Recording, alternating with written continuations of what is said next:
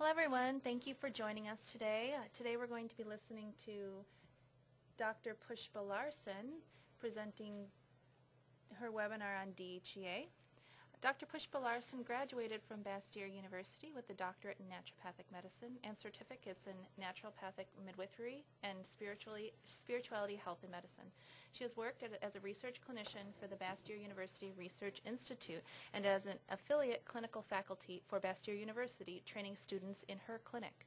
She was in private practice in Seattle for 10 years before joining Meridian Valley Lab as a consulting physician and maintains a small private practice primarily focused on bioidentical hormone therapy. She consults with hundreds of doctors every year on the use and interpretation of 24-hour urine hormone profiles as well as other tests offered by Meridian Valley Lab. She is a contributing author to the Naturopathic Doctor News and Review on the topics of hormone testing and cardiovascular testing.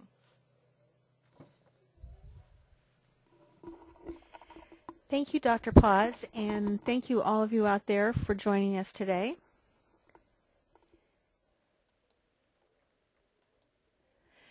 Today we're going to be talking about DHEA metabolism, about a number of functions of DHEA beyond providing a substrate reservoir for estrogen and testosterone, look at DHEA and cancer, discuss how to measure DHEA levels in your patients, and look at some ways to improve DHEA levels. And we'll have time for questions and answers. You are welcome to ask questions at any time. Just type your question in and I'll try to answer them as we go to the extent that I can. Also, at the end of the webinar, I will give you the answer to the one question we are always asked: how do I get a copy of today's slides? But you have to stick around to the end of the webinar for that. DHEA is a 19-carbon endogenous steroid. It's the most abundant circulating hormone in the human body, and in not only in humans but in mammals, other mammals. It's formed primarily in the adrenal cortex and also formed in the ovaries, testes, and in the brain. It serves as a substrate for the sex hormones, testosterone, estrogen, and their metabolites. It's also considered a neurosteroid and has numerous effects in the brain and central nervous system.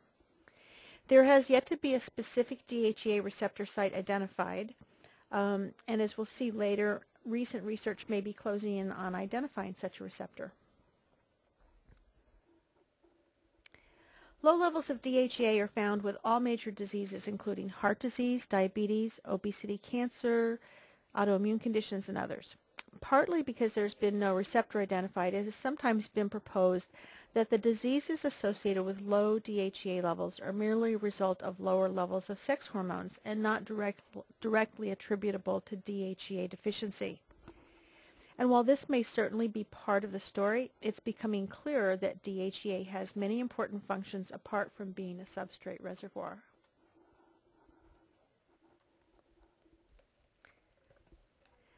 A brief review of DHEA metabolism here. Pregnenolone is made from cholesterol, of course, and then goes through the intermediate 17-hydroxypregnenolone and then to DHEA.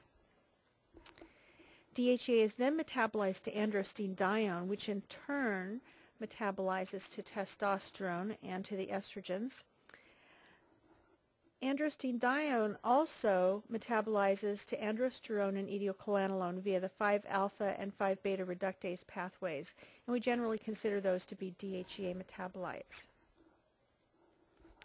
And this is how DHEA and its metabolites show up on the 24-hour urine hormone panel.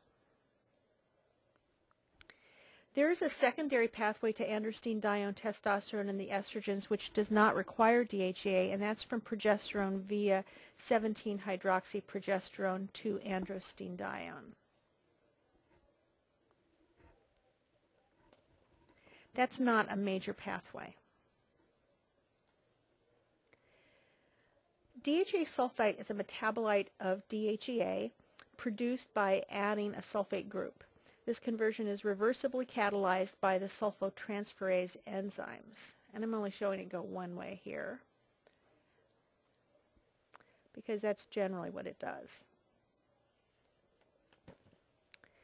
Normal internal biosynthesis of DHEA introduces a fair amount of it into the bloodstream, unsulfonated. It's distributed to every cell in the body where further metabolism takes place.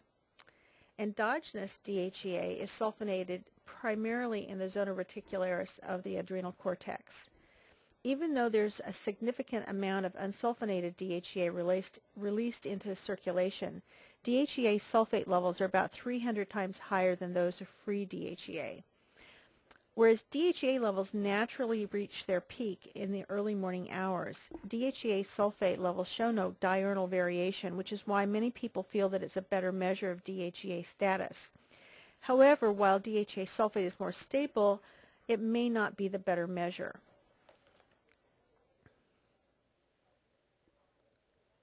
Oral DHEA is sulfonated in the intestines, in the small intestines, and in the first pass through the liver. Theoretically, some of that will be desulfonated and converted back to DHEA, but there is some evidence that not much desulfonation actually occurs.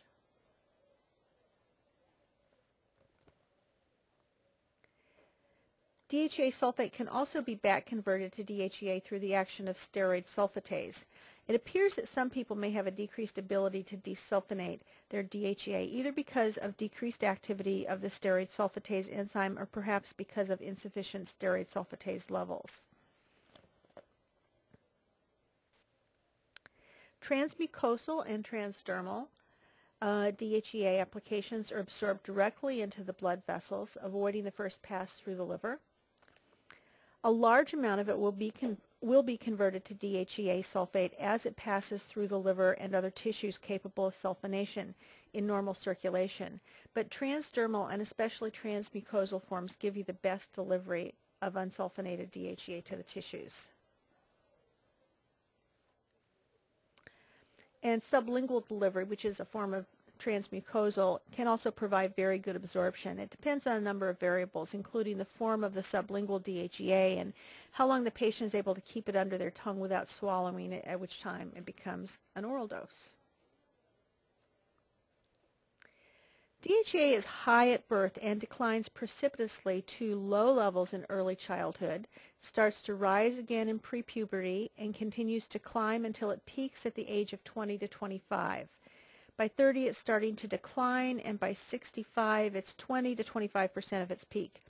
However, studies of healthy 80 to 100-year-olds indicate that these healthy elders maintain, without supplementation, unusually high levels when compared to the overall population of the same age. Stephen Chernisky, a researcher who wrote the DHEA breakthrough back in the late 1990s, called DHEA the most comprehensive repair signal in the human body.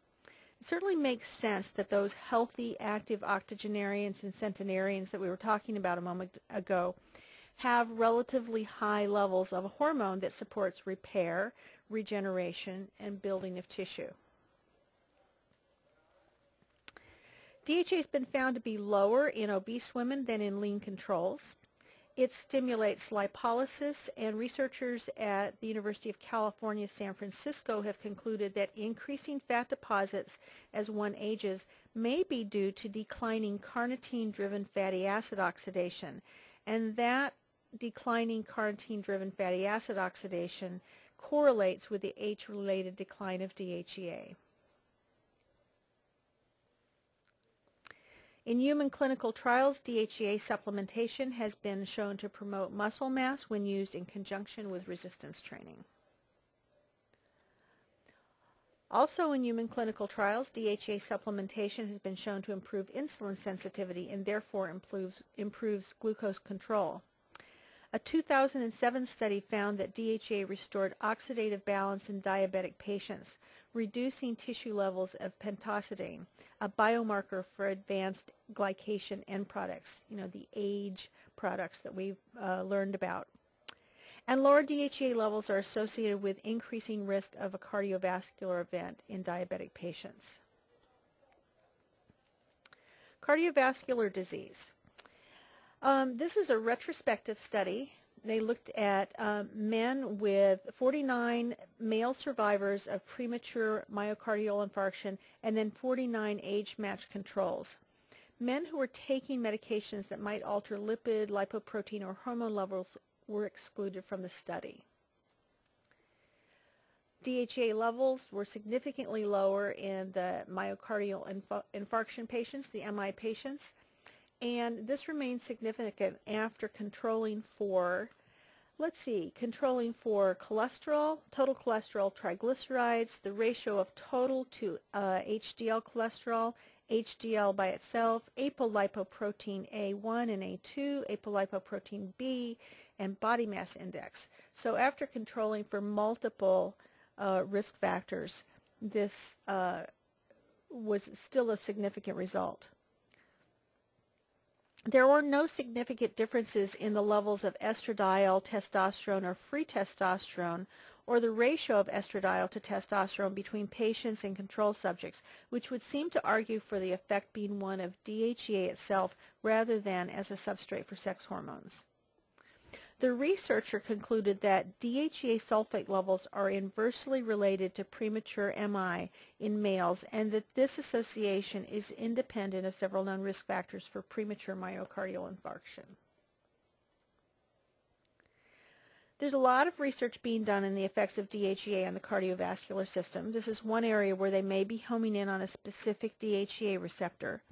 Among other actions, DHEA protects the arterioles by regulating the growth and the functioning of endothelial cells, improves blood flow, acts as an antioxidant, and enhances nitric oxide availability.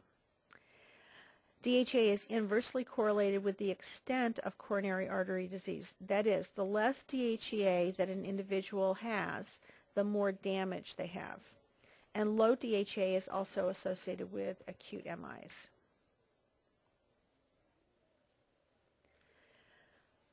And this from the journal Gerontology. DHEA is able to ameliorate the function of nitric oxides related signal pathways and delay the aging process of the blood vessels. I thought that was very interesting. Delay the aging process of the blood vessels. Okay, DHEA and stress. This is an animal study. They used rats. Actually, this is several animal studies. DHEA reduced anxiety in a maze test in rats. In mice, it decreased the sensitivity to noise, to excessive noise. It also attenuates the elevation of corticosterone produced by subjecting rats to cold stress. And then in volunteers, in human volunteers, we found that DHEA makes volunteers mean age of 54 more relaxed and more resistant to stress.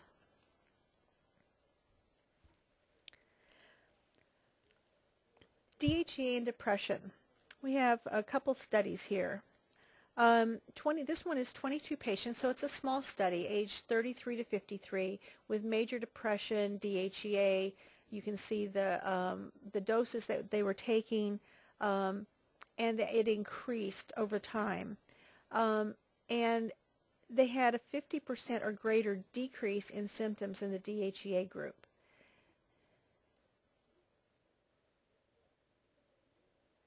Patients with low plasma DHEA, this is a second study, had also taking 30 to 90 milligrams daily. They had significant improvement after 2 to 3 weeks, and improvement was more pronounced after 4 weeks. Okay, this is a crossover study in which the treatment group took 30 milligrams of DHEA TID for 3 weeks, followed by 150 milligrams TID for 3 weeks. That's a pretty hefty dose. There was a 2-week washout period, and then the placebo group became the treatment group and vice versa. Their average score on the standard depression rating scales was 13.5 out of 17 points at baseline, and the higher the rating, the more depression.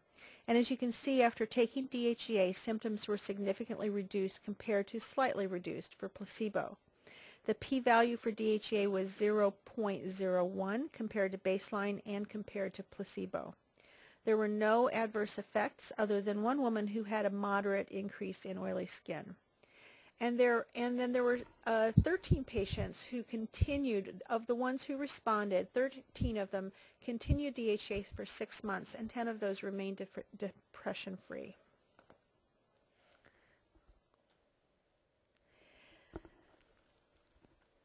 DHEA treatment had a positive impact on overall quality of life in a small clinical trial of 40 patients with full-blown AIDS, although the research on this study recommended against using it for AIDS patients. This is what they said. Because there appeared to be no benefit with regard to lean muscle mass, bone density in the DHEA recipients, DHEA supplementation, here's a quote now, in fully suppressed HIV patients was associated with an improvement in quality of life, but appeared to have no beneficial antiviral, immunomodulatory, hormonal, or body composition effects, suggesting that it not be routinely used as an adjunctive therapy in this population. I'm not sure why they thought that quality of life was not a significant endpoint, but we might think differently about that. In other studies, it's been shown to improve cognitive function, mood, and mental health, and women with naturally high DHEA levels, that's been associated with higher cognitive function. DHEA and addiction. Studies done looking at DHEA supplementation with both cocaine and heroin addicts found that DHEA decreased the stress of withdrawal, resulting in increased completion of the detox program in the heroin addicts and decreased relapse in both types of addicts. DHEA and osteoporosis. DHEA has been shown to decrease bone loss, and it does this by down-regulating cytokines that are responsible for resorption of bone and by upregulating genes that influence bone formation. In one study of 105 women aged 45 to 69, 50 had normal bone density and 55 had osteoporosis. The osteoporosis group had 60% lower levels of DHEA. Women with low DHEA were 40 times more likely to have osteoporosis. Interestingly, estradiol levels were not associated with bone density. And this looks at the effect of 12-month DHEA replacement therapy on bone, vagina, and endometrium in postmenopausal women. This is from the Journal of Clinical Endocrinology and Metabolism. 14 women were treated with approximately 300 to 500 milligrams of DHEA a day for 12 months. That's a lot of DHEA. DHEA stimulated vaginal epithelial maturation in 11 women, thereby decreasing their vaginal atrophy. It did not cause endometrial proliferation. Bone density increased by 2.1% after 12 months of treatment. Increase in serum osteocalcin, a marker of bone formation, and was also seen, and there was also a reduction in urinary hydroxyproline, which is a marker of bone resorption. There were no significant side effects, even at those high doses.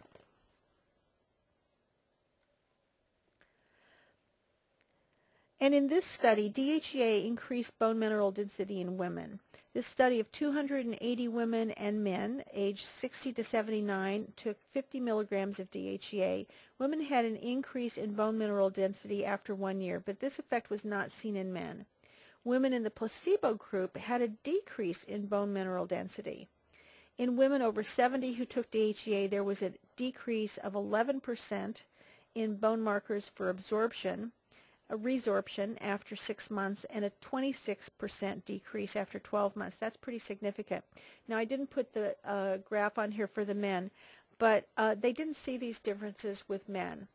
And in a couple of more recent studies from 2008 and 2009 also reported improvement in bone mineral density in women using DHEA, but not in men.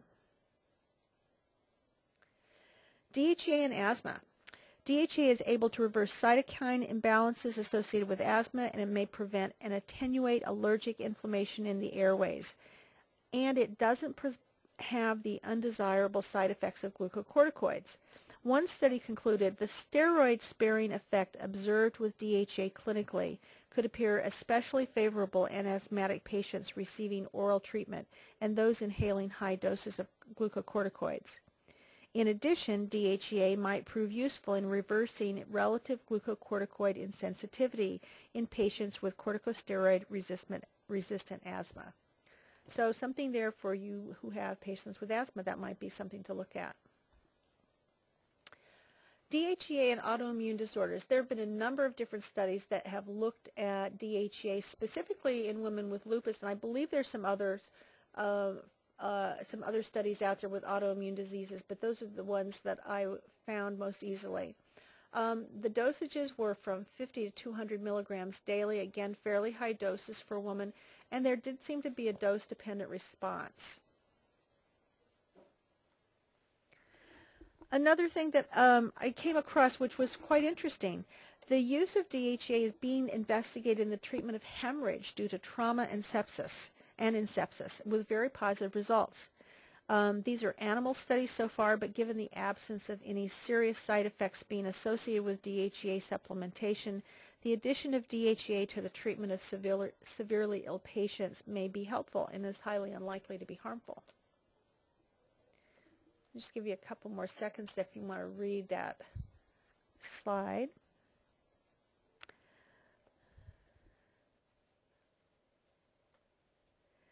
DHEA and aging. DHEA decreased the dose of growth hormone needed to maintain IGF-1 levels in women diagnosed with adult growth hormone deficiency. This was maintained throughout the 12 months of the study and declined after discontinuing DHEA at the end of the treatment period. In another study,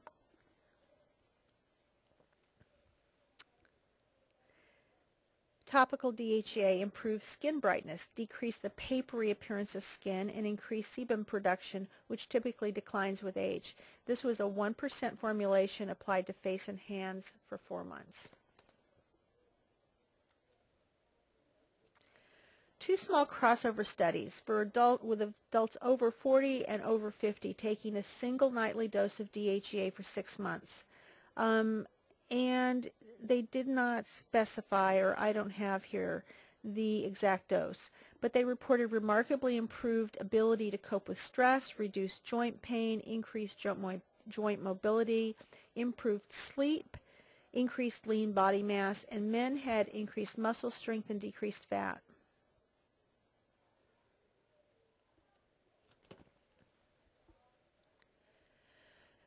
So DHEA really is a multidimensional hormone.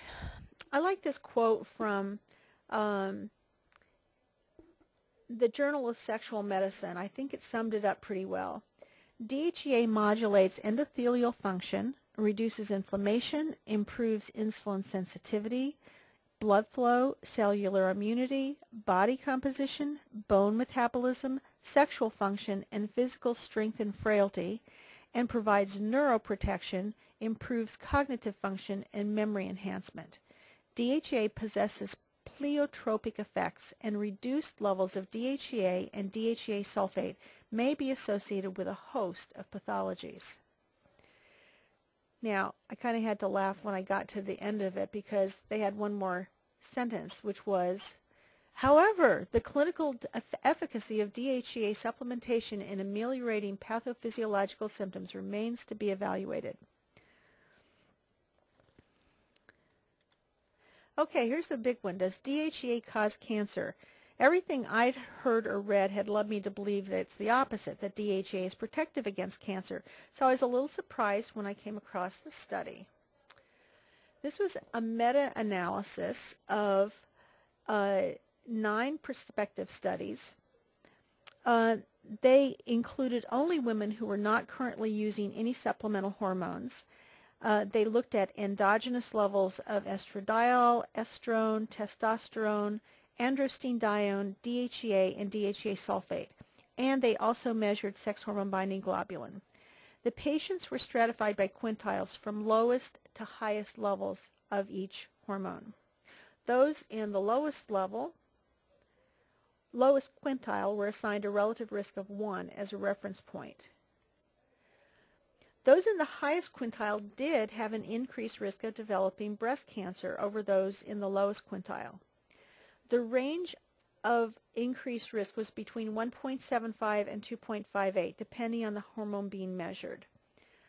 Those women with the highest sex hormone binding globulin had the lowest risk, had a lower risk than those in the lowest quintile. But there's more to the story than this, because right now this looks like, oh, higher levels of hormones, any of these hormones, may be associated with an increased risk. But when you go through and beyond the abstract and you look at the entire study, you find that for all hormones except for DHEA, women with previous hormone replacement therapy had lower relative risk than women who had no previous hormone replacement therapy. And for DHEA, the relative risk was about the same for previous hormone replacement therapy and no previous hormone replacement therapy. We're talking about 1.39 versus 1.38, so that's essentially the same. Not a significant difference. So what does this mean?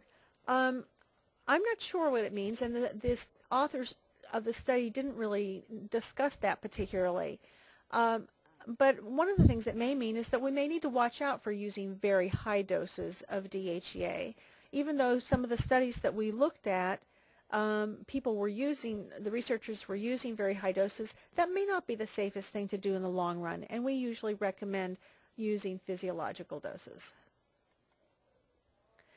But what else is there about DHEA and cancer?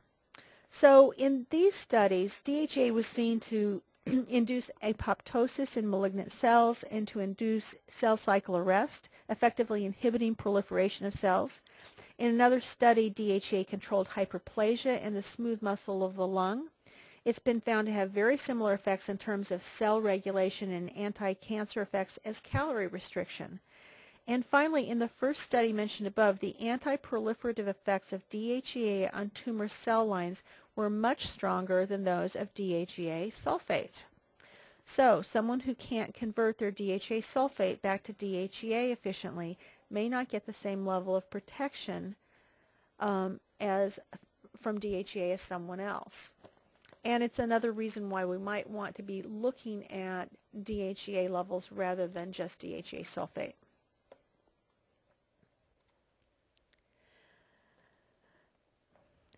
This was a long-term study looking at the effect of DHEA on mammary tissue in rats and monkeys. They used very, very high doses of DHEA. There was a threefold increase in testosterone. There was no increase in estradiol, and there were no changes to the tissue, the histological changes in mammary tissue, so no signs of there being any kind of hyperplasia or decreased differentiation, those kinds of things.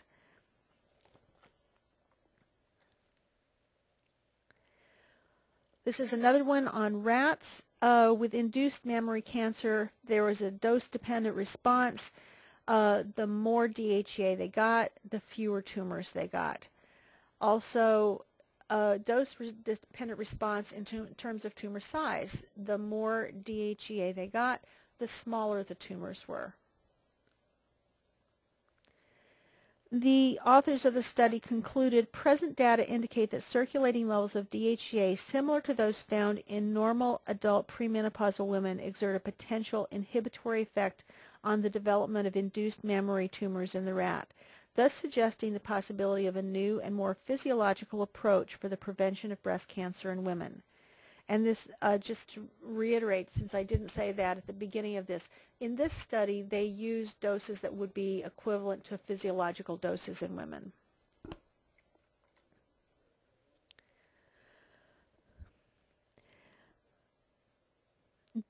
This preliminary study evaluated the daily secretion of DHEA sulfate in a group of early and advanced cancer patients. The study included 70 patients with solid tumors, including GI tumors, 28, breast cancer tumors 24, and non-small cell lung cancer tumors 18.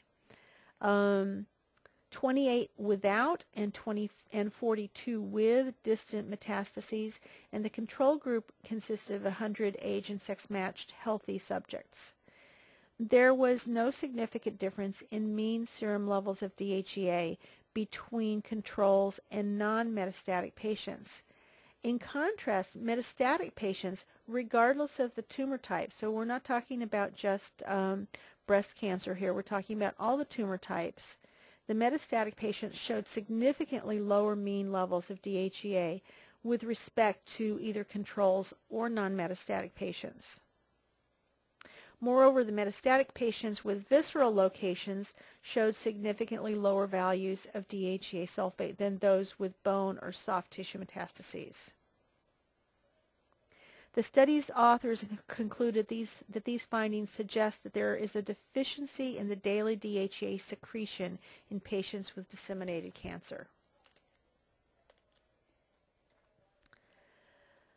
This was a study on DHEA in mice with induced cervical cancer. Again, a dose-dependent response. The more DHEA the mice got, the lower the less tumor development they had. So it was quite high. Tumor development was quite high in control animals, and when we got up to a 0.1%, it was down to 14.2% of tumor development. There are many more studies out there showing low DHEA levels associated with cancer in humans and the use of physiological or sometimes supraphysiological levels of DHEA to prevent tumor formation in animals. There are also a few studies that show DHEA used in animals associated with the development of cancer, such as one in which a great majority of the animals developed liver tumors after DHEA administration. In these cases, if you figure out the equivalent dose in a 150-pound human, you see that the doses being used are many times that the physiological dose, sometimes thousands of times more than would be used therapeutically. The other case I found, and I've heard this one quoted a number of times in opposition to the use of DHEA, is of tumors being induced in DHEA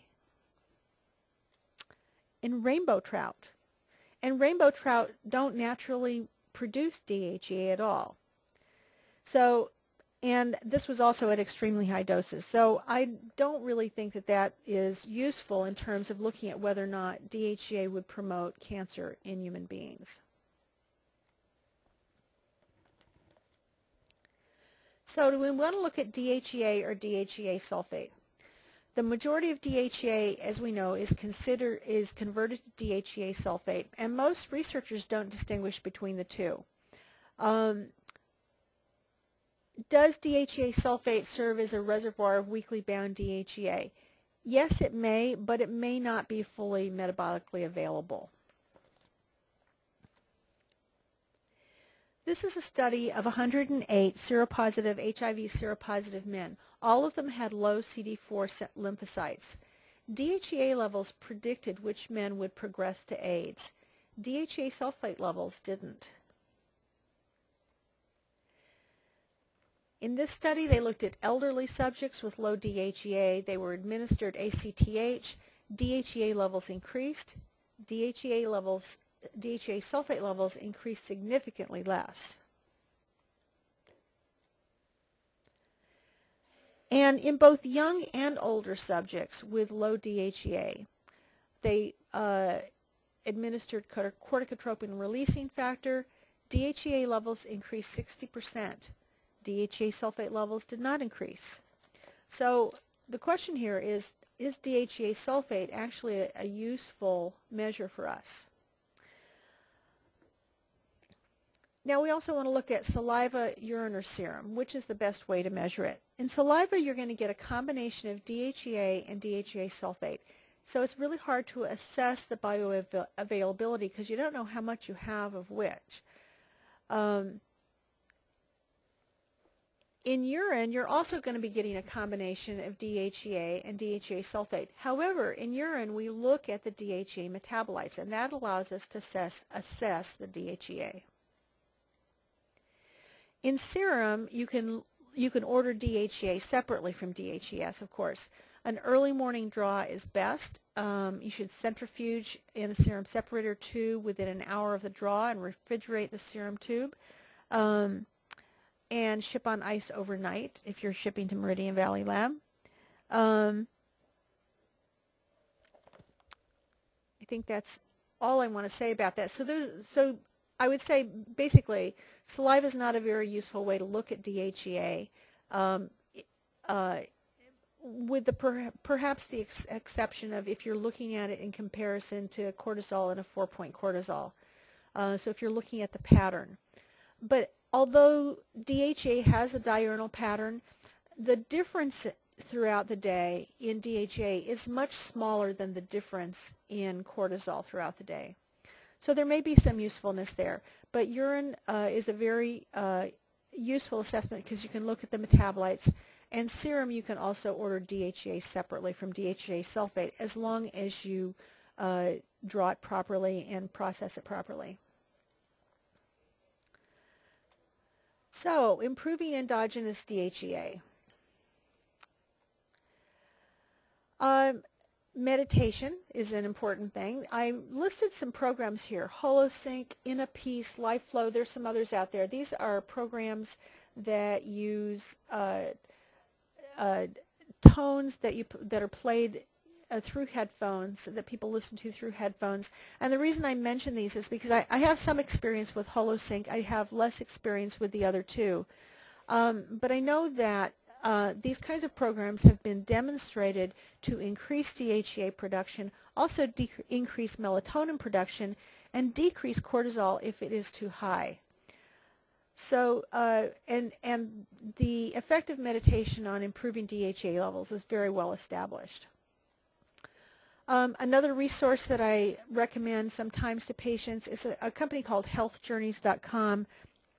They have a wonderful set of guided imagery tapes, CDs, and MP3s for a wide variety of conditions and stress-related. So that might be something helpful for your patients also.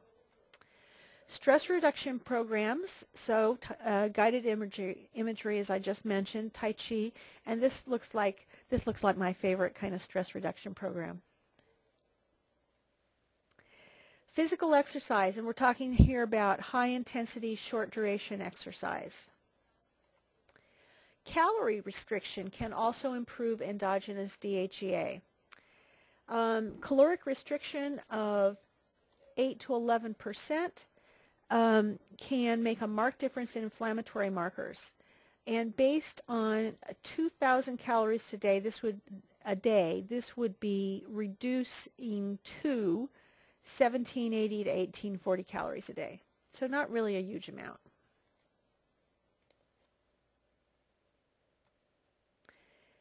Improving sleep is very important. Improving sleep and optimizing other hormones will improve growth hormone, which is also beneficial for improving DHEA.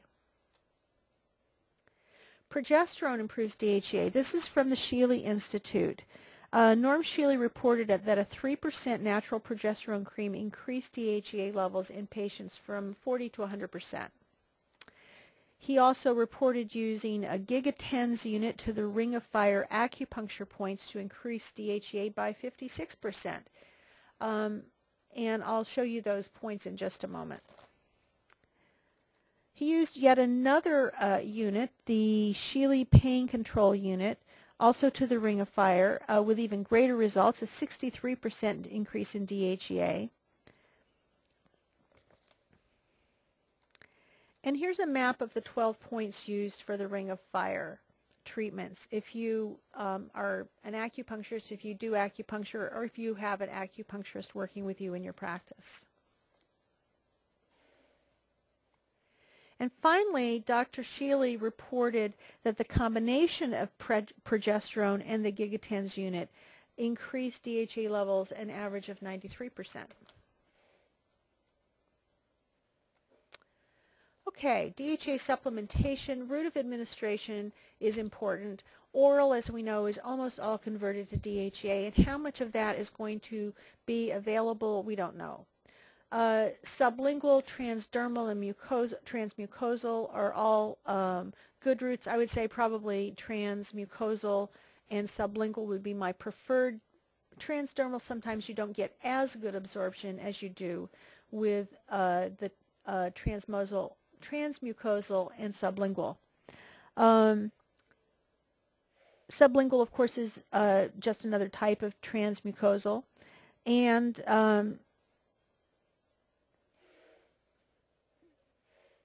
the thing to watch out for with sublingual, as I mentioned earlier in the webinar, is the preparation you're using. If it isn't absorbed fairly rapidly and fairly well, then the patient's going to end up swallowing a lot of it, and then it's just an oral dose. We always want to be using physiological dosing. For men, that's 25 to 50 milligrams. If you're talking about sublingual, for women, 5 to 15 milligrams. These are dosages that we generally consider physiological. Transmucosal or transdermal, you want to probably at least double those dosages. Some patients may tolerate and in fact need higher dosages, but this is where we would typically start. And for most patients, those doses are adequate to improve both symptoms and lab values. Now, when we're talking about doing a transdermal or transmucosal application, we want to make sure that we're asking our compounding pharmacist to concentrate the dose into the tiniest amount of cream possible. I'm talking about like 0.1 ml or 0.2 mLs at the most, because if you're applying it to the labia majora, to the mucosal surface of the labia majora in women, or the anal mucosa in men, that's a very small surface area. And if you put on a whole gram of cream, it's all going to sit on the surface, and plus they're not going to like it very much. Something to consider in looking and determining DHEA levels is 5-alpha reductase activity. It's important to check that, which is part of the 24-hour urine hormone panel. High 5-alpha reductase increases side effects in women. There are some good 5-alpha reductase inhibitors, zinc, GLA, saw-palmetto, probably more for men than for women, but it can work in women also. Low 5-alpha reductase activity, on the other hand, people may need slightly higher doses. So if you're starting someone on DHEA and they have high 5-alpha reductase activity, like you see here, you may want to start them on some 5-alpha reductase inhibitors like zinc and GLA first, get that on board for a week or two, and then add in the DHEA to minimize any likelihood of side effects. And this is the area that we consider the optimal range for 5-alpha reductase activity. So DHEA, in summary, improves bone density, mood and cognitive function, response to stress, response to infection, insulin sensitivity, lean body mass, decreases cancer risk, cardiovascular risk, and mitigates the adverse effects of glucocorticoids in those people who have to be taking them.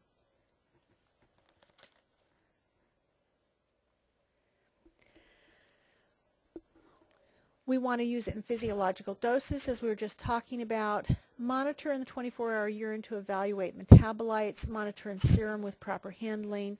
Oral may not be as effective. Transdermal is better. Transmucosal or sublingual is best. And if there are any other questions, I'll take those now.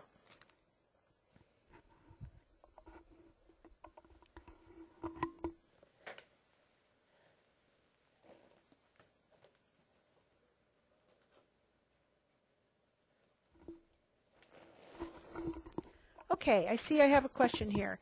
Do women or men with no sexual glands have a deficiency of DHEA? I'm assuming that what you mean by that is, say, a woman who's had a hysterectomy and has had her ovaries removed, or a man who may have had his testes removed for some reason. I don't see any reason why they should have a deficiency of DHEA because it's primarily produced in the adrenal glands. Yes, it is produced somewhat in the gonads, but primarily in the adrenal glands.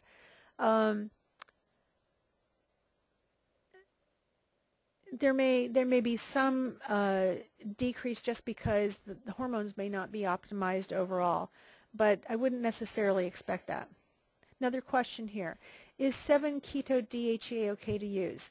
That's a question that we have debated here. I personally feel that there may be some places for it. It is something that is produced naturally in the body, and it is past the point in the metabolic pathway where it goes to estrogen or testosterone. So if there's a concern about raising the levels of those hormones, then 7-keto might be okay to use. I have some years back read a paper which talked about people using DHEA or 7-keto-DHEA, and for some people 7-keto-DHEA made a much more profound difference in their sense of well-being, whereas for other people it was the opposite was true. So maybe something to try out with your patients. I've noticed that 7-keto tends to be used in higher doses for weight loss. I'm not sure if that's a good idea or not. Oh, and I have a comment here. Somebody says the problem with using 7-keto-DHEA is that you can't test the levels. That may be true. I'm not aware of any tests out there for that. Here's another question. DHEA in men. Do we need to be concerned about conversion to estrogen? Well, yes, to a certain extent, because DHEA will convert to testosterone and to androstenedione, both of which will aromatize. So if you have a man who is already hyperaromatizing, a man who has big belly, maybe starting to develop some breasts, a man who has a low testosterone to estrogen ratio, that's a man who's over-aromatizing, and DHEA could fuel that even further. On the other hand, that over-aromatization is associated with insulin resistance, and we know that DHEA can improve insulin sensitivity. So I wouldn't necessarily withhold DHEA from a man like that, but I would make sure that I'm doing what I need to do to deal with issues of insulin resistance and sensitivity and lifestyle, all those other things that you would do. I have a question here. Does donating plasma lower your levels of DHEA? Well, I would imagine that donating plasma would lower levels of anything that you have circulating in plasma, at least temporarily. But if you're healthy, your body should be producing more DHEA and replenishing those stores in your plasma, just as you would produce more red blood cells. And if you were donating whole blood, those red blood cells would also be replaced. Is it okay to take DHEA if you have an autoimmune disorder, Sjogren's syndrome? Yes, I don't see any reason why not. Like I said, I showed that one slide that talked about DHEA with women who have lupus. I'm not aware of anything that says that that's a bad idea. I think it actually might be very helpful. Okay, I'm just going to give you another few seconds here for questions.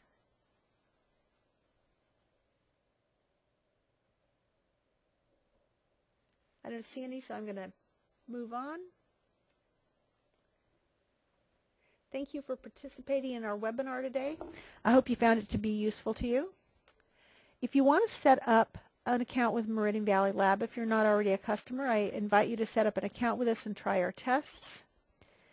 When you sign up as a new customer, you'll receive 50% off our most comprehensive hormone panel for your personal use, Or you can use that 50% off another of the tests that Meridian Valley does in-house, such as our food allergy panels or the blood viscosity test.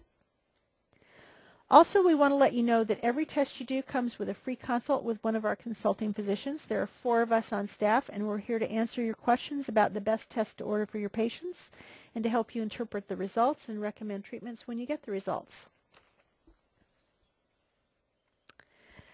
I promised you at the beginning that I would tell you how to get a copy of the slides at the end of the presentation.